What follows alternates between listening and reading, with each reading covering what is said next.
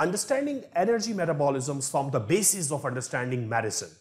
You eat a lot of things daily, and it is important to understand how your body deals with all those nutrition and how energy is generated, what different hormones are released, and what is the complete cycles involved in energy metabolism. This is Asif Qureshi and you are watching Dr. Asif Lectures. If you are new to the channel, please subscribe to the channel and hit the bell icon.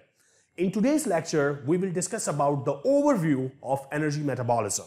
I know many of the students, they start with specific pathways involved in the energy metabolism, such as glycolysis, Krebs cycle, HMP shunt pathway. But here is my tip to all of you.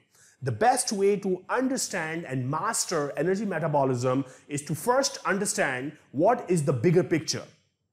And when I say bigger picture, I basically mean two simple things. Ask yourself if your body is in the state of plenty, which means have you eaten well, or is your body in the state of starvation? Now, why am I saying so? Because your body behaves differently in these two different states.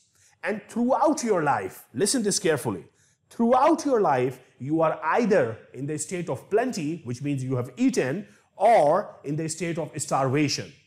There is no single day in your life when you are not in one of these conditions, okay? So it's important to understand the bigger picture first, that if your body is in a well-fed state, if you have eaten well, what are the hormones which are released? What are the organs on which the hormones are acting? What are the cycles that are being initiated? What are the cycles which are being stopped? So the bigger picture first, in well-fed state and in starvation stage. Once we understand this in today's lecture, the next lecture will be on a specific cycle and so on and so forth. We'll start hitting each and every cycle involved in energy metabolism, but today's lecture is dedicated to overall understanding the bigger picture of metabolism. So let's begin the lecture. Wow. Now, when I show this, when I was making this presentation, my kids were asking me, wow, Papa, you are including so nice pictures in your presentation, so much so that we want to eat all of this actually. So the question that I'm asking on this slide is, why do we eat? And this is an important thing to, have the concept about it, that what is the purpose of eating? Why do we eat? Obviously, we eat because we need to generate energy, okay? And this is what is explained on this slide. In this lecture, we will go through 2 to 3 bigger picture type of cycles, where we will discuss that what is the overall scenario when you are talking about energy metabolism. Once you understand these 2 to 3 big pictures, that will be a piece of cake for you to understand glycolysis, Krebs cycle, lipid metabolism, protein metabolism, but the bigger picture first, okay? So when we eat, we are eating basically fats, carbohydrates, or proteins, or a combination of these. You know that fats are digested in your body and broken down into fatty acids, carbohydrates are broken down into glucose, and proteins are broken down accordingly into amino acids. Now, all of these breakdown products, fats, carbohydrates, and proteins, you receive from them fatty acids, glucose, and amino acids. They all, after different pathways, they produce a central molecule, which is a 2-carbon compound molecule. This is called acetyl-CoA. Now, acetyl-CoA is the center of energy metabolism, and once we produce this 2-carbon molecule, it enters into a big cycle, which is called TCA, Krebs cycle, okay? And while doing so, the 2 carbon, they are released as carbon dioxide. But what happens to the high energy electrons? They enter into the electron transport chain. Now, this is very important to understand. Master this before you move ahead in this video. Stop the video, watch it again unless you understand this. You generate acetyl-CoA, which is a 2-carbon compound, and it contains 2 electrons. The 2 carbons are, we get rid of these 2 carbons as carbon dioxide, but what happens to the high energy electrons? Those high energy electrons are carried by these 2 molecules, NADH and FADH. They are high energy molecules. And these electrons from these carriers jump into the electron transport chain, and once it goes through the electron transport chain, what happens? 2 things. The two electrons which were high energy at the beginning of the electron transport chain, once it passes through the pipeline, they become low energy electrons. And those electrons, then they seek oxygen, which you breathe in, and the oxygen is converted into water using those electrons which are now low energy electrons. Okay, now what happened to the energy? I told you when it was the beginning of the electron transport chain, the electrons were high energy. But when they exit the electron transport chain, the electrons are low energy. Where did the energy go? The energy has been utilized, ladies and gentlemen, in generation of ATP, adenosine triphosphate, which is the currency of your body, which is the main reason why you eat all the day, to produce ATP. And why is this ATP important? This ATP is important for every single thing you do. Your heart is pumping utilizing ATP.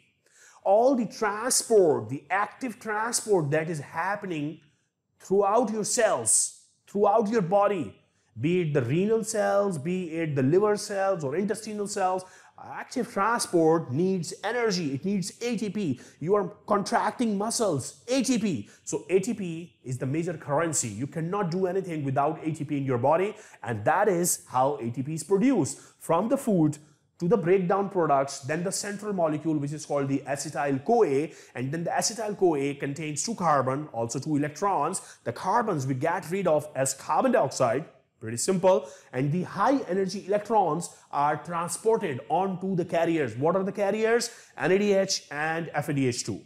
And what happens to these electrons? They are poured into the electron transport chain, and after passing through the electron transport chain, the electron becomes useless. They become low energy, and that low energy electron seeks oxygen and water is produced. Okay, and the rest, what happens? Where did the energy go? The energy is used to transform adenosine diphosphate into adenosine triphosphate. Okay, now this process, now whatever you have eaten, half of the energy in the high energy electrons is captured as ATP. It's half of that, okay? Not full of it. The rest half is wasted as heat. It's actually not wasted because we need heat to maintain the basal metabolic rate of your body. You need to maintain the temperature of your body. And in order to maintain the temperature of your body, you need some heat, okay? So 50% of whatever we eat, energy is captured as ATP, and the rest of the half generates heat, which is also used by your body, okay? Let us now discuss about a very important concept which is called the glucose tolerance curve. On this graph, you can see on the x-axis there is time, on the y-axis there is blood glucose concentration, and this is very important to understand if you want to understand energy metabolism, that how does the glucose tolerance curve behave. So basically what we mean is that whenever you eat a lot of sugary stuff, say for example, you ate biryani, or you ate any sweet custard or pizza or whatever, which gives you a lot of glucose in your body, what happens with that glucose in your body? So when you eat a high carbohydrate meal, this is what happens. Your glucose concentration moves away from the basal value, which is the 5 millimolar, it peaks.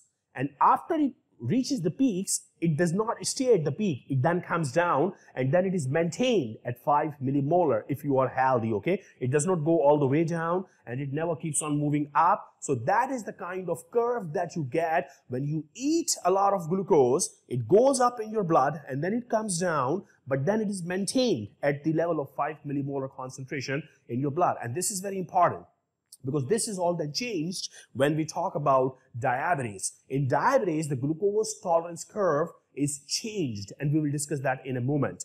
But let me ask you a question here. How much time do you think your body takes to absorb the maximum amount of glucose in the blood? Or in other words, what is the time to reach the peak? When does this graph reaches the peak?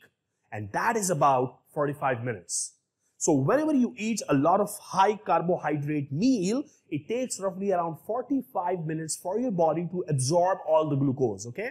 Now, the concentration of glucose, the height of this peak, it depends upon what you have eaten. If you have eaten a lot of carbohydrate, a lot of sweet stuff, that will be a high peak. If you have eaten low carbohydrates, that will be a low peak. But whatever the peak is, it takes about 45 minutes to absorb all the glucose or maximum glucose from whatever diet you have taken, okay? And after 45 minutes, how much time does it take to drop the blood glucose levels, which means that the cells in your body, they start absorbing the glucose. So this is the concept here.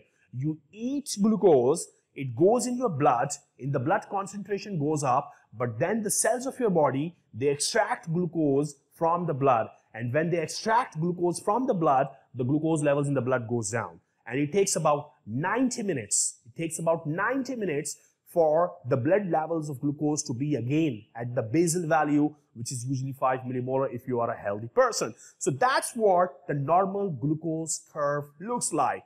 But here's what I want to emphasize and highlight.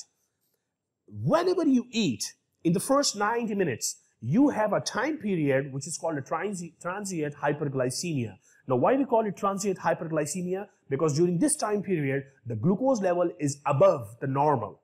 The glucose level is above the normal. So cells have the chance to absorb all that glucose back in their cellular structures. Otherwise, if this transient hyperglycemia does not go away, this will mean that you will have high blood glucose level all the time in your body, a condition what we call diabetes. But this is the normal stuff. You eat, blood glucose peaks up in 45 minutes, goes back to the normal in the next 45, total of 90 minutes, and you are in a state of transient hyperglycemia for a short period of time, okay?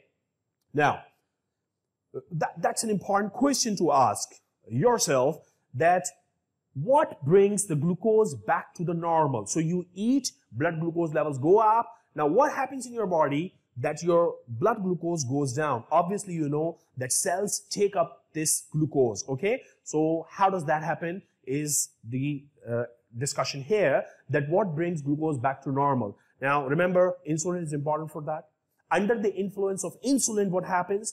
Glucose enters into muscles as well as adipocytes, okay? It also increasing the metabolism in the liver. So this is what happens. You eat a sugary meal, a high carb meal, your blood glucose levels go up, and now insulin comes into play. Hey, I'm here. Where's the high glucose? I'll get that glucose into the cells. Which cells?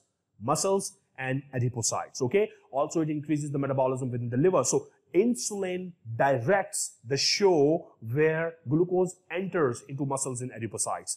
Also, there are some other cells in your body which are independent of insulin, but they keep on extracting glucose from the blood. So this is why, because your cells use glucose, the blood glucose level does not stay at the higher peak all the time. It goes to the peak, it comes back. Under the influence of insulin, if you're talking about muscles and adipocytes, and without the effect of insulin, if you're talking about brain and RBCs, okay? So that's the normal stuff. You eat, glucose go up, insulin comes in, get that glucose into the cells, muscle and adipocytes, and brain and RBCs extract glucose anyways, without insulin even, okay? So that's the normal stuff. Now, what happens in diabetics? This is what happens in diabetics, folks.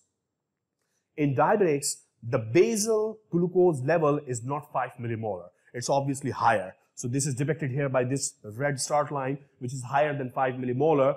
They have anyways high levels of glucose in their blood, even if they are fasting, okay? But now when they eat anything, this is what happens. They also get a peak. Their glucose levels also go up, and this is obviously higher than the normal peak. And then their glucose levels also come down. They also have the down slope, because in them, there may be little amount of insulin, or if insulin is absolutely not there, there are other cells. You think about it, brain and RBCs. They will anyway extract the glucose even in the absence of insulin. So because of those cells utilizing glucose, the peak will go down. But what will happen? It will not go down all the way, because by the time it reaches to the high basal level, the person is hungry again. It tries to eat again something. Glucose level goes again. Now, here's the point. The level and the time of diabetics for transient hyperglycemia is prolonged, which means then diabetics, if untreated and uncontrolled, they are in a state of hyperglycemia most of the time. And that's the problem. The high glucose is the basis for all the pathogenic mechanisms involved in the diabetic patients. So it is the hyperglycemia that you need to understand is the major problem in diabetics, okay? This is why to understand the normal glucose tolerance curve is very important. What takes the glucose curve to the peak? Eating. What gets it back in the normal person? Insulin. And in other cells, even without insulin, brain and red blood cells extract glucose, okay? What happens in diabetics? They begin with a higher basal glucose level. They get to the peak because of eating, and they have a downslope because of the cells using glucose even in the absence of insulin, okay? Extremely important, guys, to understand the glucose tolerance curve if you want to understand the bigger picture of energy metabolism.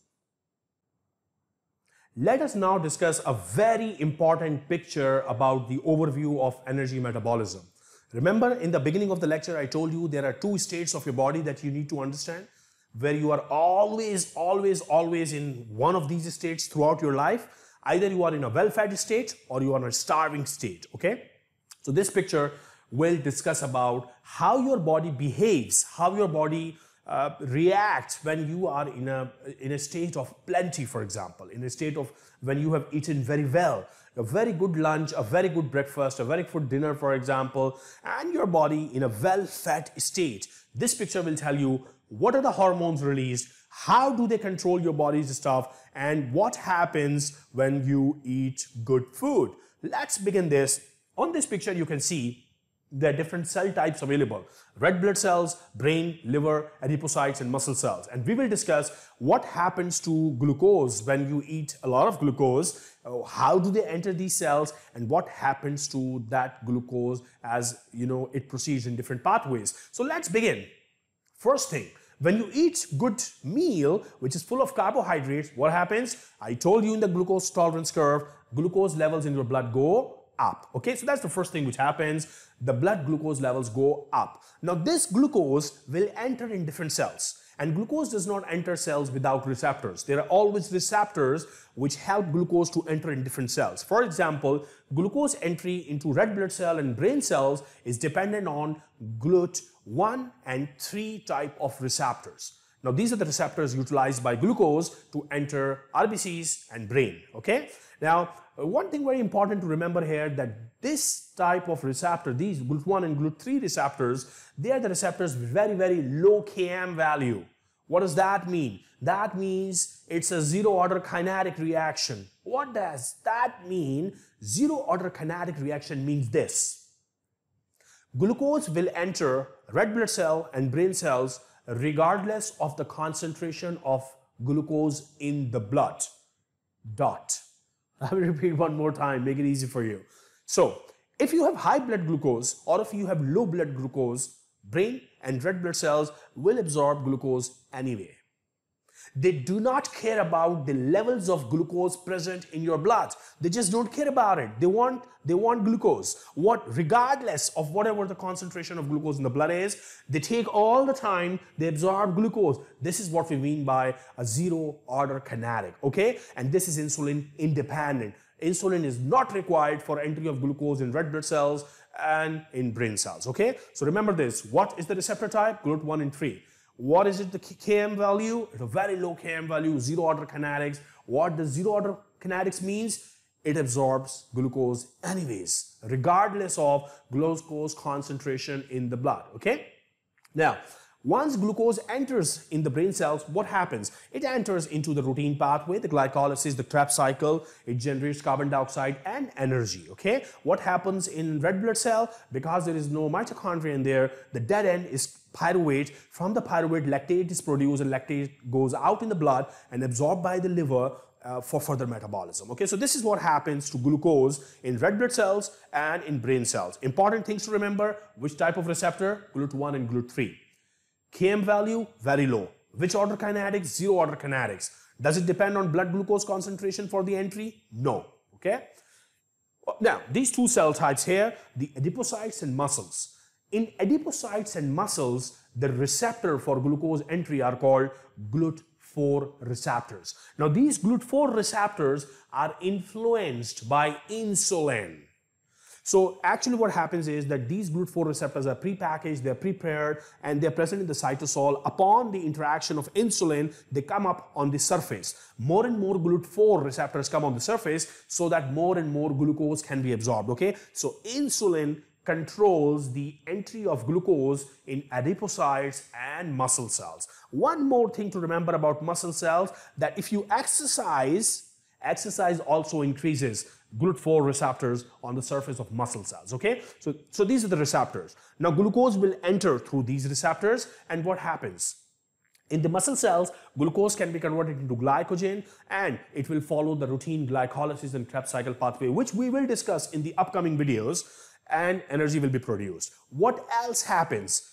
In the muscles, also you eat amino acids, protein, so it is absorbed in the muscle cells and generation of protein happens, okay? So that's the overview in the muscle cell. What happens in the adipocyte? This is what happens. Glucose enters into glycolysis and Krebs cycle and produces carbon dioxide and ATP. What else happens in adipocyte is glucose is converted into glycerol phosphate and ultimately to triglycerides, okay, by addition of fatty acids. So up till now what we have discussed. When you eat a high carbohydrate meal, what happens to blood glucose level? It goes up. In red blood cell and brain cells, they enter via which receptor? GLUT1 and GLUT3. What is the Km value? Low Km. What order kinetic? Zero order kinetic. Does it depend on the concentration of blood glucose? No, it doesn't. It enters these cells anyways, okay? What happens in brain? Glycolysis, Krebs cycle, generation of carbon dioxide and ATP. What happens in red blood cell? Pyruvate is the dead end, lactate comes out in the blood, goes to the liver.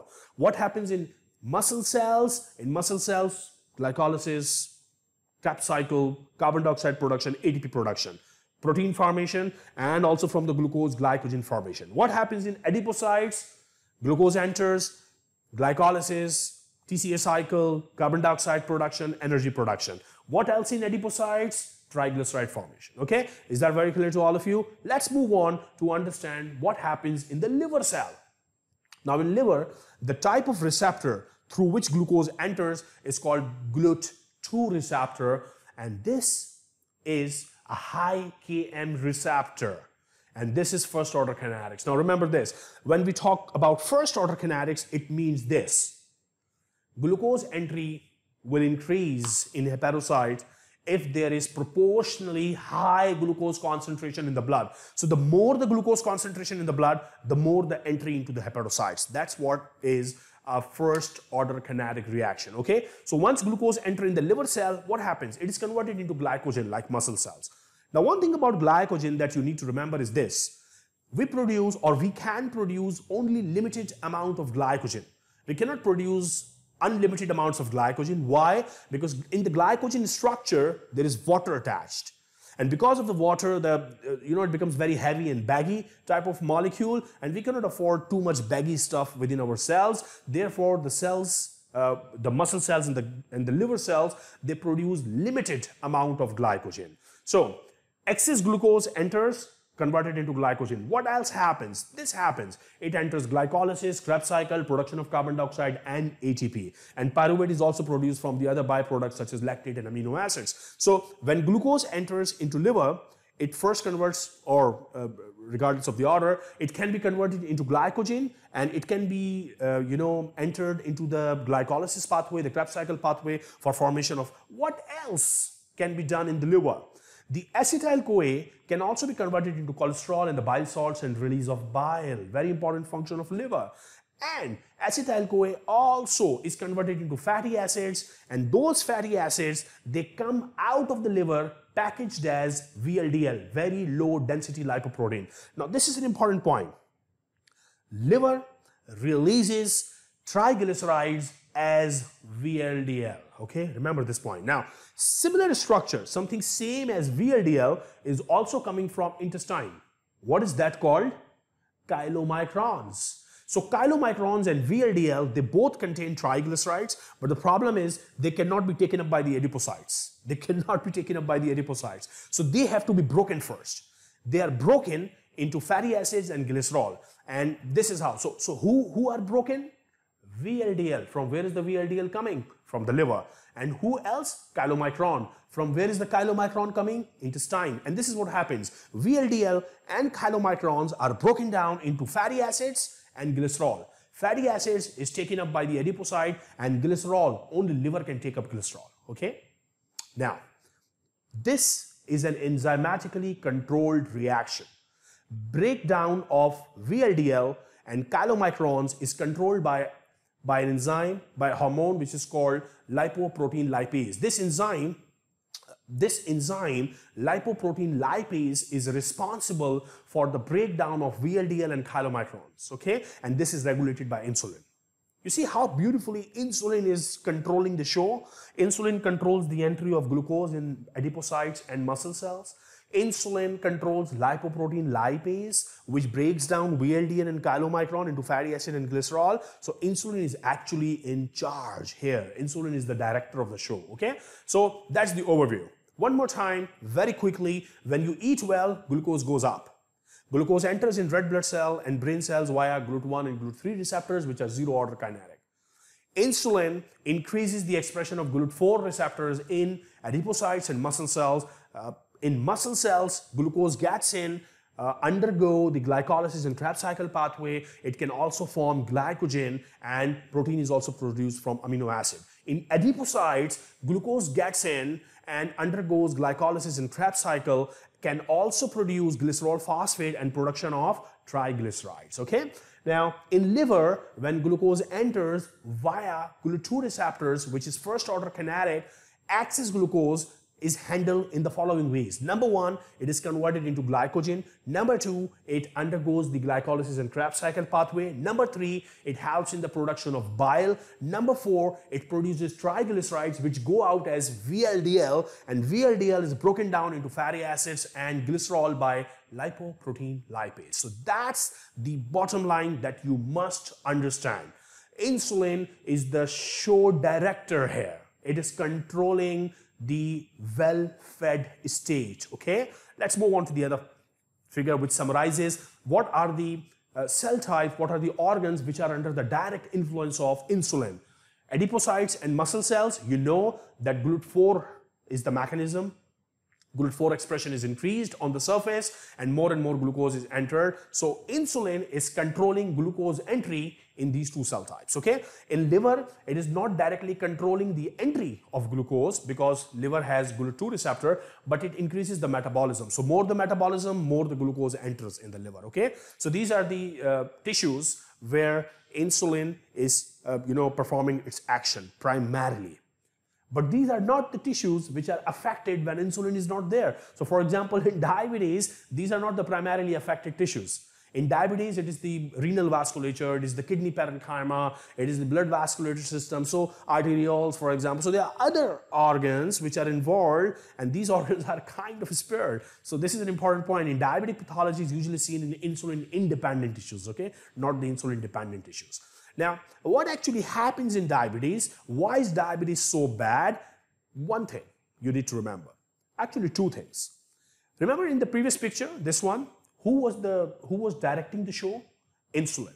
So if insulin is not there, glucose is not handled properly.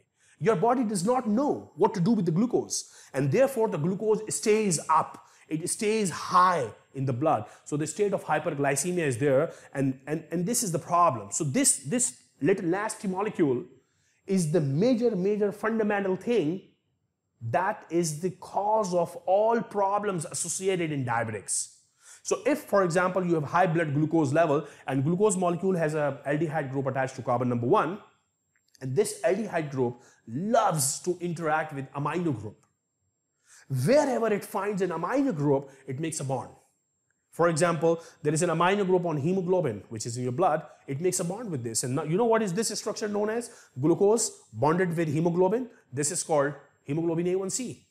You test for it routinely, high hemoglobin levels in that. Now, does it make sense to you? There is more glucose available. So more glucose bonding with the hemoglobin between aldehyde and the amino group, more HbA1c. So HbA1c levels are therefore high in diabetics. Okay? So, but remember one thing. This amino group is not present only on hemoglobin. It is, for example, also present on collagen. So do you think this aldehyde group will also have a bond with collagen's amino? Yes. And what happens there? So when this glucose bonds with collagen, the lifetime of collagen is increased. It is not degraded. So it stays there for a long time. And in the meanwhile, new collagen is being produced. So the overall quantity of collagen is increased. And if the quantity is increased, for example, if it happens in the blood vessels, the lumen will shrink. You know, these are the major problems in diabetes, vasculature problems. What is the reason? Increased collagen, okay? This can also happen, for example, in many of the receptors present in your kidney tubules. They have amino group. If this glucose reacts with that amino group, there will be nephropathy. So remember, glucose can bond with the amino group. Actually, the aldehyde group of glucose can bond with the amino group wherever it is present. If it's present on hemoglobin, HbA1c. If it's present on collagen, all the vasculature problems. If it is present on kidney tubular cells or receptors, the nephropathy. So remember, this is the major fundamental cause of why diabetes is so dangerous. Either there is no insulin or there is sensitivity problems to insulin. The body doesn't know what to do with the glucose. There is high glucose, and that high glucose causes all these problems, okay? Now that we have discussed and understood what happens in the body when there is a well-fed state under the action of insulin, this is now time to discuss how your body handles the metabolism pathways when there is a starvation state, okay? And during the starvation, when you have not eaten anything for a few hours, the major player, the major hormone is glucagon, okay? Now what happens? In the liver, you made a lot of glycogen, you know, all old good times when you were in a well-fed state, glucose was being converted into glycogen. Now under the action of glucagon, all that glycogen is broken down into glucose, and that glucose comes out in the blood. There are other sources of glucose generation as well. The carbon skeleton of glucose is also contributed by pyruvate, for example, which comes from the protein breakdown. So that's an important source that you need to remember, also contributes toward the generation of glucose. Now, why is it important to make glucose during starvation? Because you know that two cell types were taking glucose anyway from the blood, and one of them can depend on glucose and only glucose for energy generation. And that one cell type is red blood cell. Brain cells, if it's a prolonged starvation, can also depend on other sources, for example, ketone bodies. We will discuss that in a minute. But red blood cell, they definitely need glucose and only glucose for their generation of ATP. So we need some glucose in blood all the time, and glucagon makes it sure that glycogen is converted into glucose. Now what happens to this glucose? This glucose goes into the red blood cell via the receptor, you know, GLUT1 and GLUT3, pyruvate, lactate, which also contributes to glucose formation. So glucose is being utilized even under the starvation phase by the red blood cells, okay? So that's an important message that you need to remember. Now, what happens in the adipocytes? In adipose tissue, the fats breaks down into fatty acids, fats we mean triglycerides, break down into fatty acids and glycerol, and you know glycerol is taken up by the liver and only liver and is converted into glycerol phosphate, and we'll see how does glycerol phosphate contributes in the cycles in liver. But go back again. In adipose tissue, triglycerides, fats are broken down into fatty acids and glycerol. Glycerol goes into liver, and this piece of breakdown is controlled by hormone-sensitive lipase. You remember lipoprotein lipase controlled by insulin? During the well-fed state, this is hormone-sensitive lipase, okay? Now what happens to the fatty acid? This fatty acids goes out in the blood and is taken up by the muscles, and in the muscles, it's burned to produce ATP. Beautiful thing to remember here. This is a starvation phase. We do not have enough glucose, and therefore the glucose is not being taken up by muscle cells. The muscle cell is generating its energy from fatty acids. See how beautifully your body is saving glucose for whom? For red blood cells. So muscles are not utilizing fatty acids, are not utilizing glucose for generation of ATP. In fact, they are using fatty acids. Now this fatty acid is also the source of energy for adipose tissue. So here is what's happening. The first thing was when there is a starvation phase, you have not eaten anything for a good few hours. First thing will be glucagon will order liver to generate glucose. That glucose will not be used by muscles or will not be used by adipose tissue, but it will be used by red blood cells. Okay? So what will happen in adipose tissue? In adipose tissue, the triglycerides will be broken down into fatty acids and glycerol by hormone-sensitive lipase. And the fatty acids will be used by itself, which means the adipose tissue, and it will also be released into the blood and taken up by the muscle cells and burned into energy. Okay? What else happens with the fatty acid? This fatty acid also is taken up by the liver, and in the liver, it is not only burned to energy by production of acetyl-CoA, but it also produces ketones. Acetyl-CoA produces ketones. Ketone bodies, they get out in the blood and they are taken up by the muscles for energy production, as well as these ketone bodies are taken up by the brain cells. Wow, I just love this concept. You see how beautifully your body is giving other sources of energy to all the cells so that glucose can be spared and saved for RBCs. So that's the mechanism involved for the whole starvation phase, okay? Save glucose for red blood cell because the poor red blood cell, he can only eat glucose, nothing else. Fats, the adipose tissues, they can depend on fatty acid burning. Muscles, they can depend upon fatty acid burning and ketone body burning. Liver, it can utilize fatty acids. Brain, it can use ketone bodies, but red blood cell, only glucose. So therefore, in the starvation phase, all the other cell types, they do not utilize glucose as their major form of energy production, and they save and they spare glucose for red blood cells, okay? Also, by utilizing ketone bodies, the brain is now not using glucose anymore, so that more and more glucose can be saved for whom? Our little friend red blood cells, okay? So that's the overall summary for what happens in starvation phase. Who is the major show director here? Glucagon.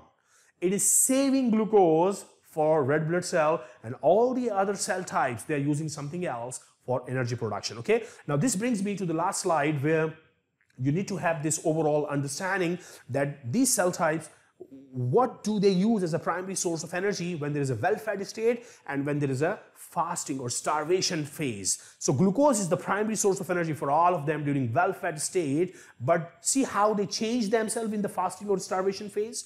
Brain starts on ketone bodies if it's long starvation.